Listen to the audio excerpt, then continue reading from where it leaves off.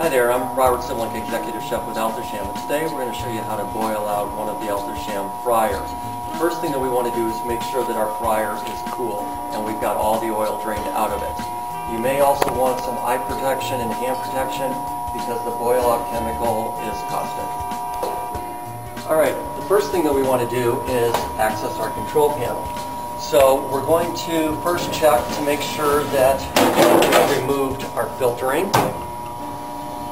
Just set that off to the side. And then I also have to make sure that the drain is closed. So now we have to fill up our fry pot with cold water. Just going to pour that right into the pot. May take a couple of buckets. We want to ensure that we've covered the secondary heat exchangers with enough water.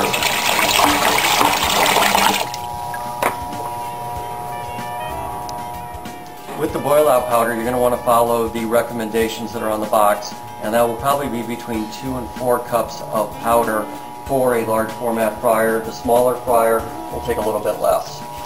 And you'll pour this right into the water before you turn the unit on.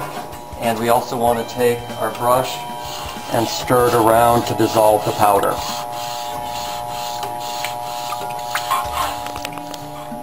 Alright, now we're going to turn the main power breaker on, and you may also have to push the high limit reset switch. Now to start the boil out process, we actually have to, from the off position, push the chef key and hold it in approximately 5 seconds, and we've got boil that comes out on the display here. We'll push the right arrow, and it's asking us if we're ready. We'll push the right arrow again, and we will actually start the process. The fry pot is going to heat up, and then we are going to let it stay at temperature for 10 minutes.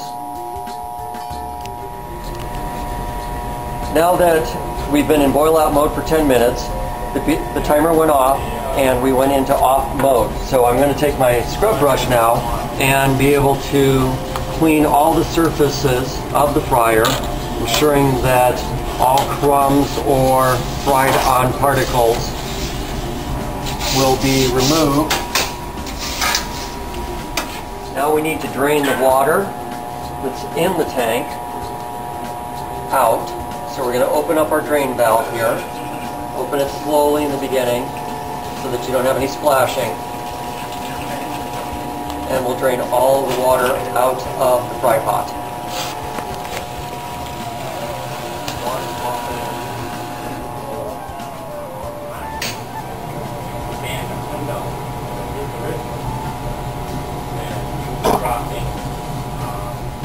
After the water's all out of the fry pot, we need to rinse the pot with some fresh water.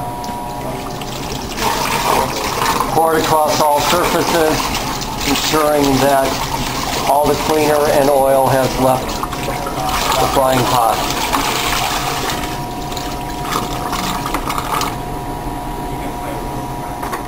Now that we've drained all the water out of the fry pot into our tank down here, this tank needs to be pulled out and the water disposed. Before adding the oil, we want to make sure that all the surfaces are dry inside the fry pot. Most of them will dry just from the residual heat after the boil out, but if there's any wet surfaces, just take a paper towel and get the moisture off of the tank. Before filling the pot with oil, make sure that you close the drain, because otherwise all your oil will end up on the floor, and you'll probably only ever do that once. Alright, we're just finishing topping off the tank. We want to fill it up to that little line on the side there. If you follow these boil out procedures every single time you change your oil, you're going to ensure that you've gotten rid of all contaminants and food particles inside your fry tank. Plus, now you're going to have fresh, clean oil to start off with, giving you better tasting food and extending your oil life.